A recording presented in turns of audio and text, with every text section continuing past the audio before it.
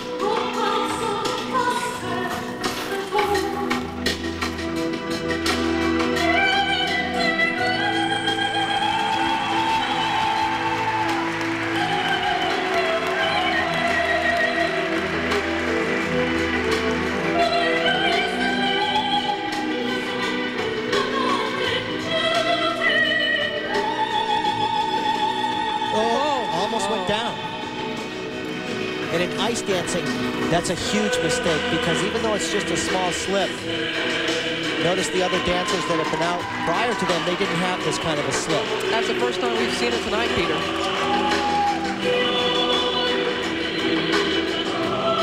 And they had been skating so well. They were thrilled with their third place finish at the Grand Prix final.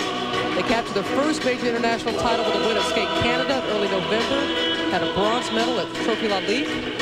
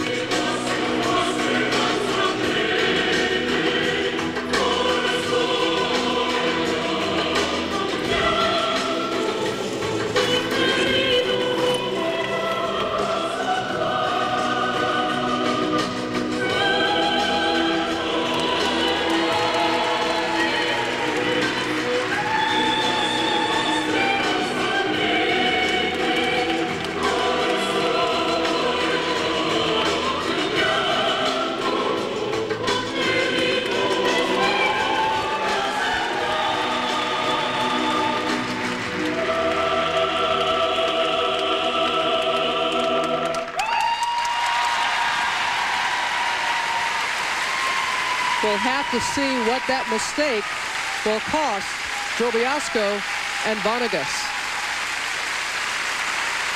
But he still has something to smile about.